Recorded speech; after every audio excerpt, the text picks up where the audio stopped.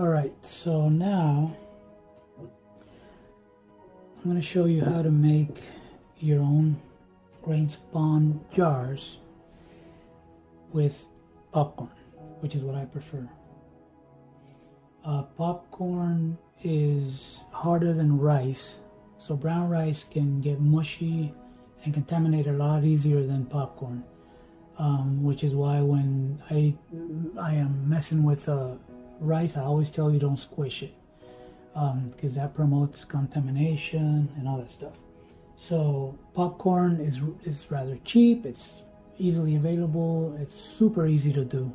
I do everything in an Instant Pot because it's a lot simpler than a pressure cooker, and you use it for cooking and other stuff. So most people that buy a pressure cooker, they buy it specifically for mycology, and then they don't use it for anything else, so it can stay there unused for months and months and months. Yellow popcorn is better because the white mycelium shows better, contrasts better on yellow than on white popcorn. It's the only reason, but both work. Also, we're going to use a little bit of calcium sulfate, which is gypsum. We add this to our cocoa coir, not mandatory. Same as this, you don't have to add it to popcorn. It supposedly helps the mycelium grow, so we're going to add it. Again, it's cheap, get it from Amazon. It's on my list of tools and materials. Popcorn from Walmart, from any old place. Of course, this is raw popcorn, not microwavable. No, nothing added, just plain popcorn. So what we do is, popcorn is going to expand. I think it expands to twice its size. So I fill it, each one to about half, because we don't want it to go all the way up. We don't want it to go all the way up.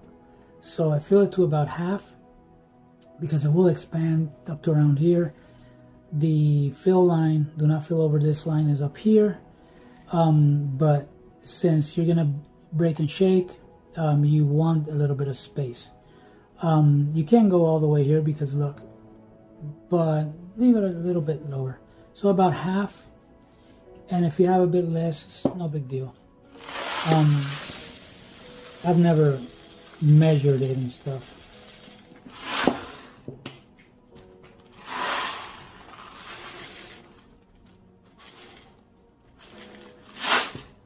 So about half each. And then we go to the next step. So with popcorn, the first thing to do is dump our 2 jars in here. I can fit 3 jars later for pressure cooking and sterilizing, but I am also going to sterilize this liquid culture. So we're going to have 1 jar of liquid culture and 2 jars of popcorn, grain spawn. So we're going to have 2 jars of grain spawn and 1 jar of liquid culture, making 3 jars in here, as you'll see later. So since I'm using less, I'm not going to use a full teaspoon.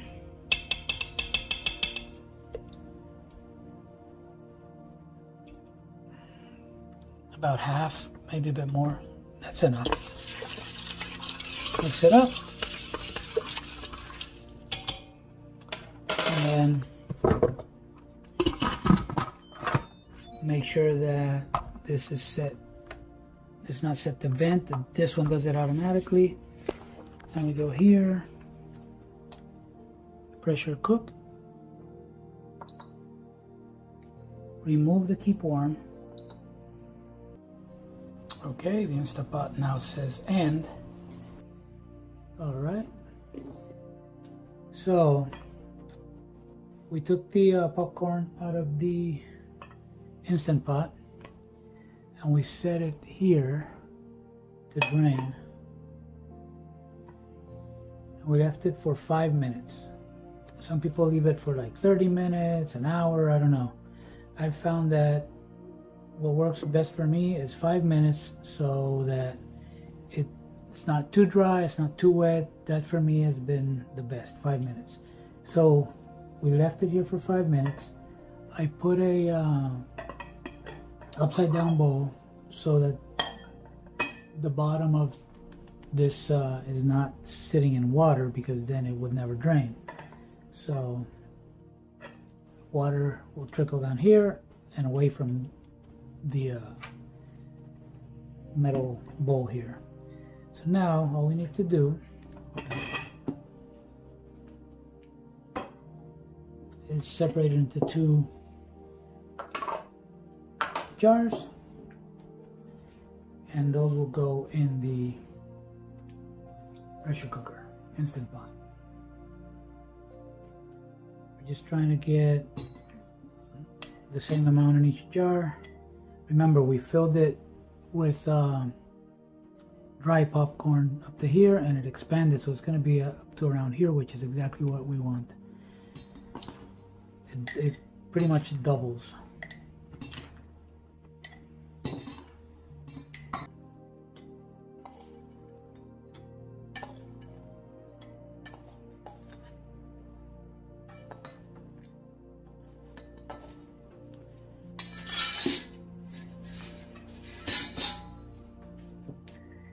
And if you notice, it's pretty much exactly where I wanted.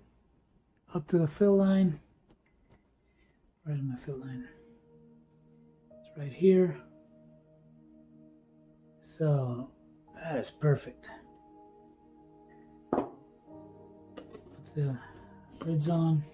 I'm going to cover them with aluminum foil. We'll be ready to go. So now we just put some aluminum foil on them.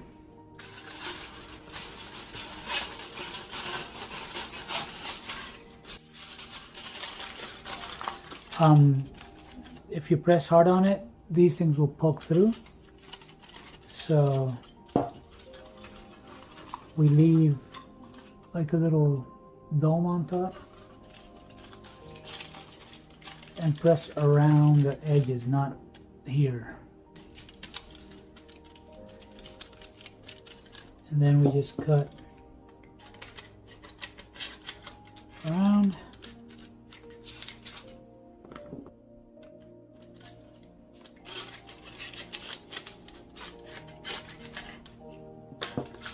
And this helps so that the vapor goes in, but water doesn't fall on top of our filters and stuff. It shouldn't be a problem, but I'd rather keep these filters dry from the top. The other one,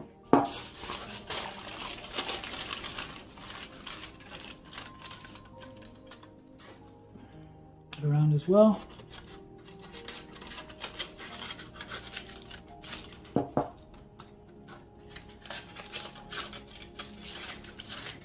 Probably don't have to, but it's neater. I like it better. Alright, so we have the 3 jars inside the pressure cooker on the rack, with the water just touching the rack as always. And we set it for an hour and a half, and we wait.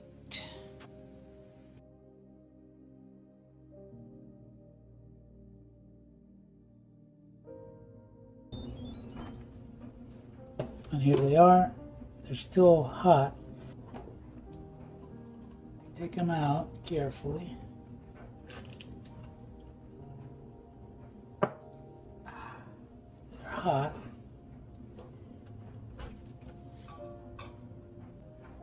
And then shake them up a bit.